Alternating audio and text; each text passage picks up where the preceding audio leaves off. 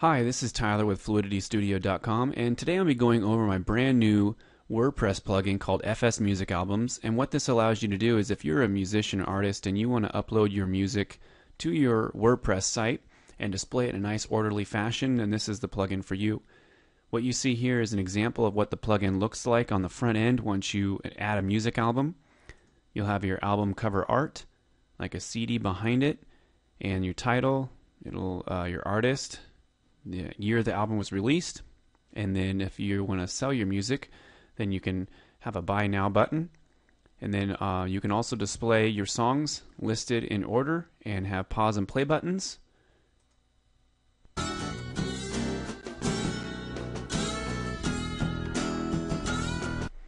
Play another one.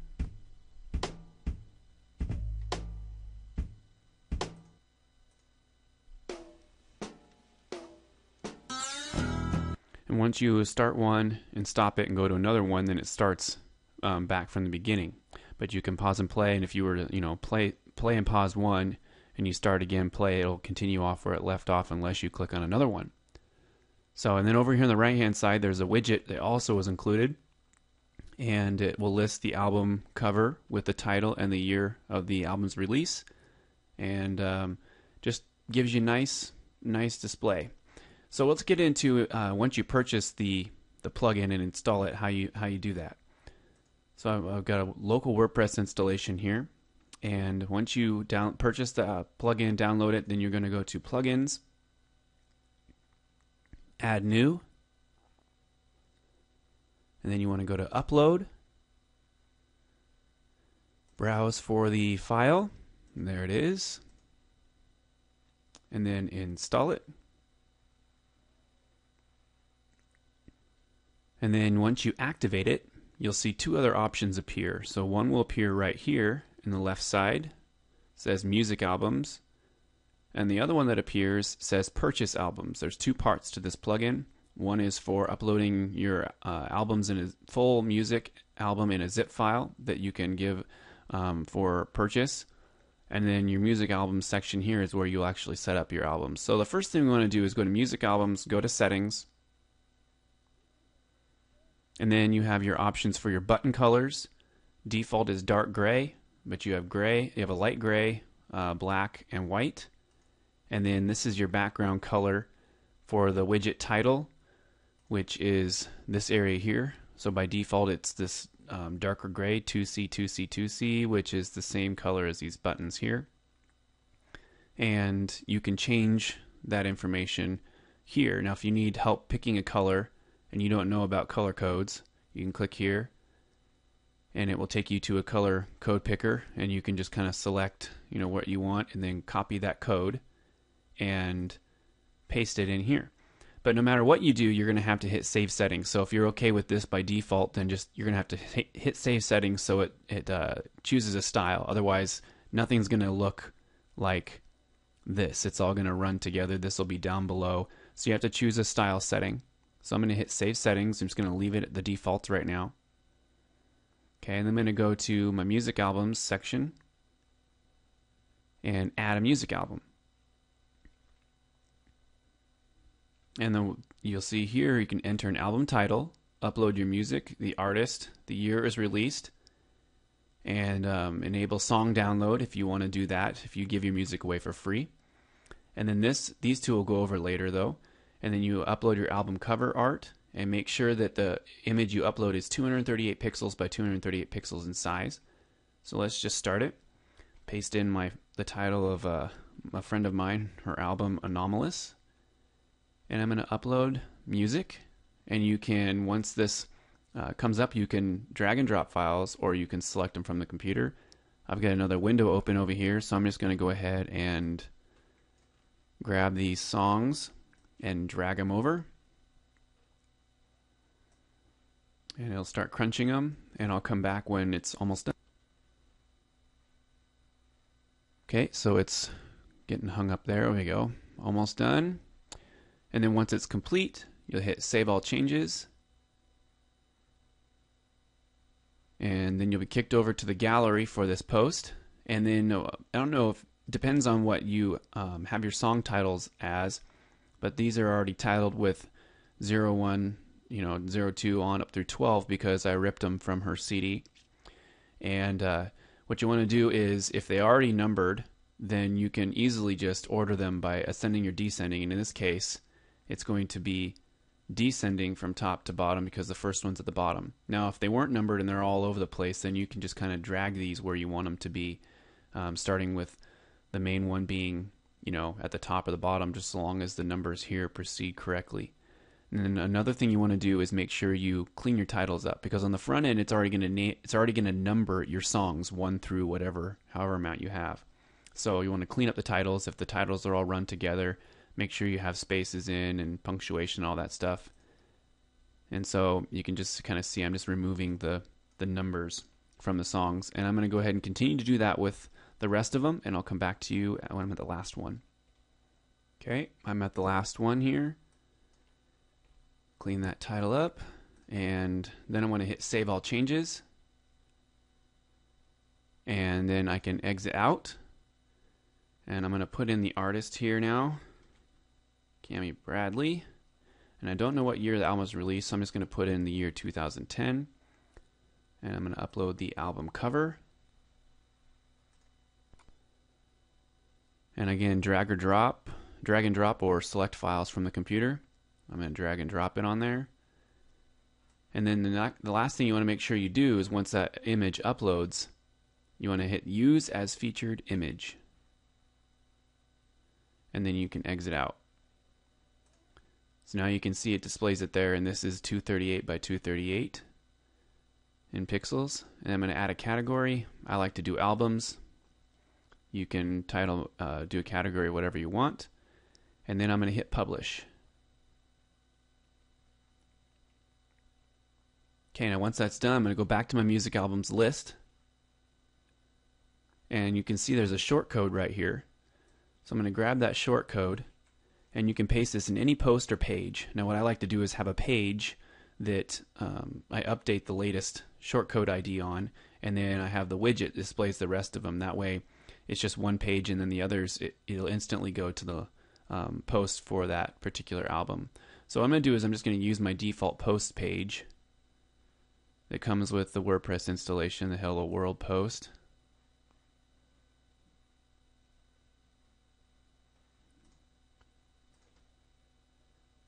Okay, I'm going to select all of that and paste it over it, and hit Update.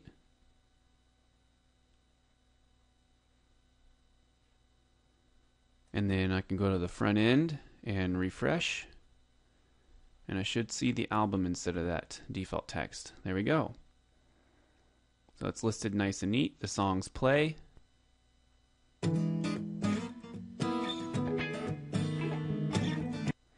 Okay, now I want to look at the widget area. So we're going to go back, go to Appearances, go to Widgets.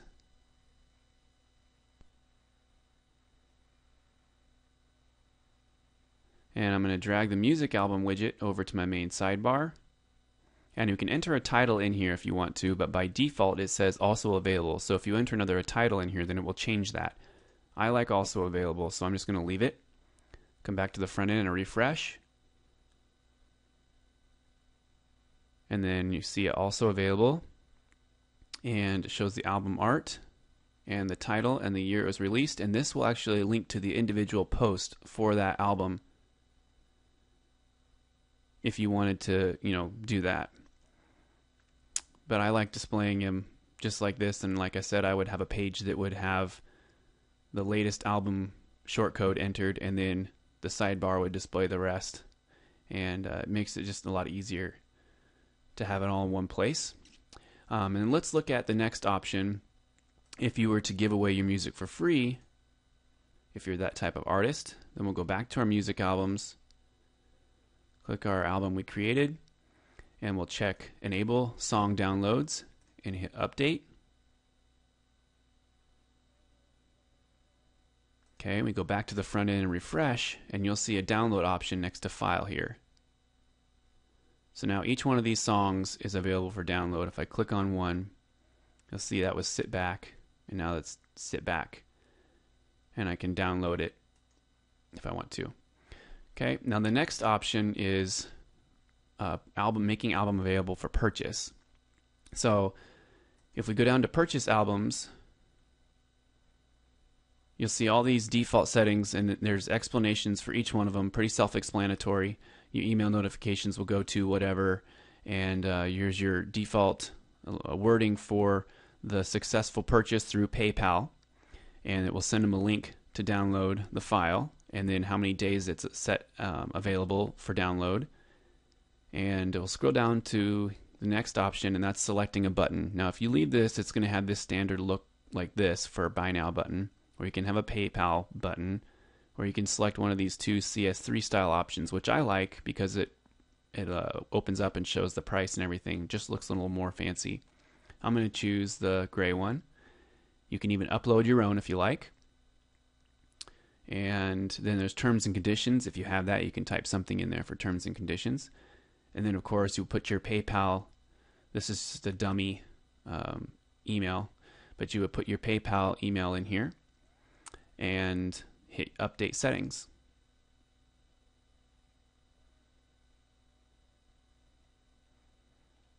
So what I'm going to do is I need to put an actual real address in here because that's not right. I'm going to put my email.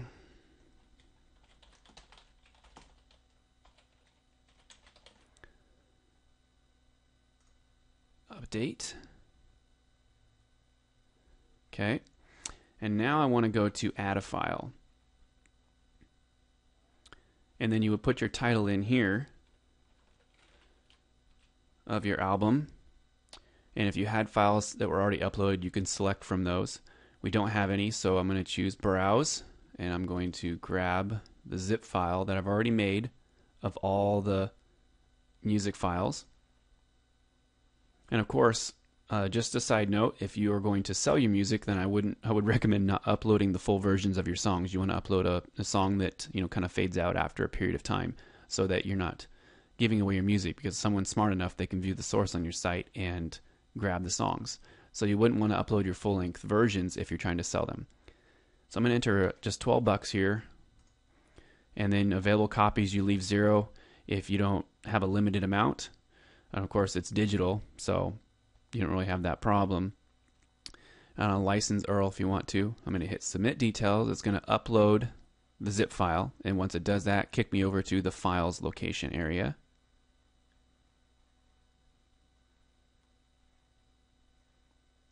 Okay, now you'll see the title and the name of the zip file that was uploaded, and the album downloads short code with the ID of 1. The first one's always going to be 1. It's going to list your price, and then if there's a legend over here to show you what all these are, and of course there's mouse over tooltips as well. You can edit the pricing, all that good stuff, delete it. But what we want to know is what the ID number is for this particular one. So this is 1.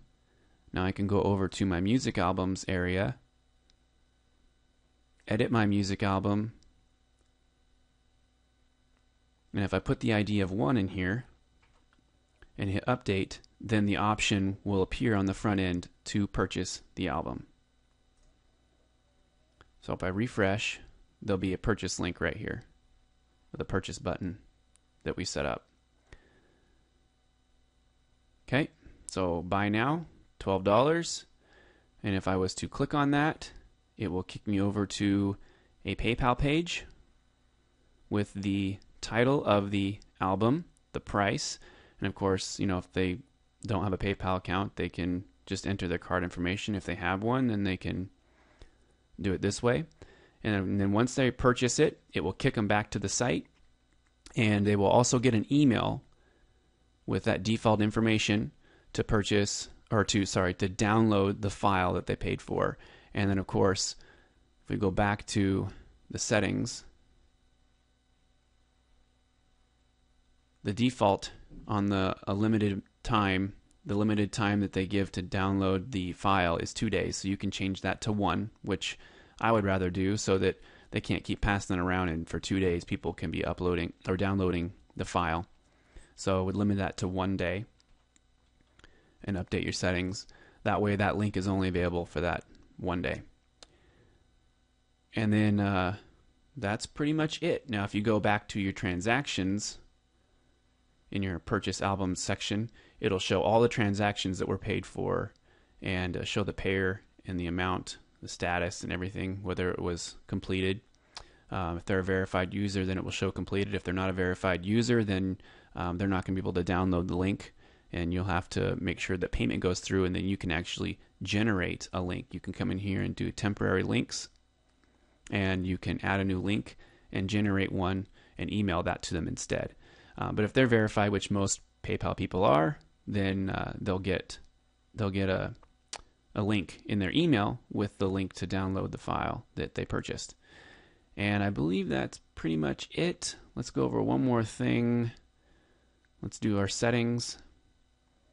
Just to show you that we can change the buttons. Let's do the light gray color.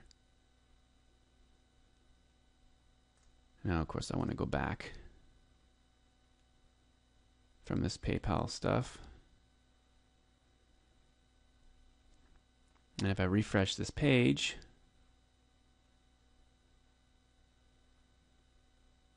you'll see the buttons all changed to a light gray. And let's see. Let's also do, let's go back, change it to dark gray. And then we'll change this background to, let's see, let's pick another color.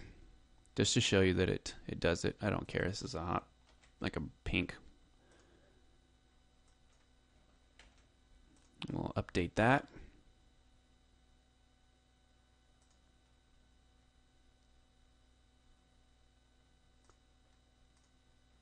Back to this, refresh, and this background will be that god-awful bright pink color, but that's changeable. And let's, just to show you, let's go back to our, let's see, oh, we want to go to our widgets area.